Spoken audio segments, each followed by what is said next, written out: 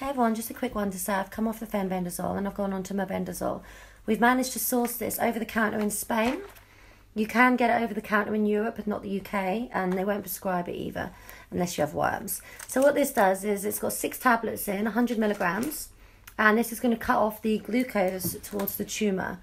So I'm going to do this every day for 3 months, and then I'm going to mix it up and change things, because if not, it gets used to what you're doing.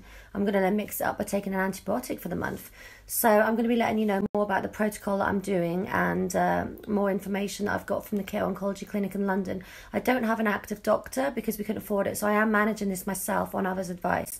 But it's working for them, and I hope it's going to be working for me as well, starving off the glucose of the tumour. Thanks all, I'll chat to you all soon.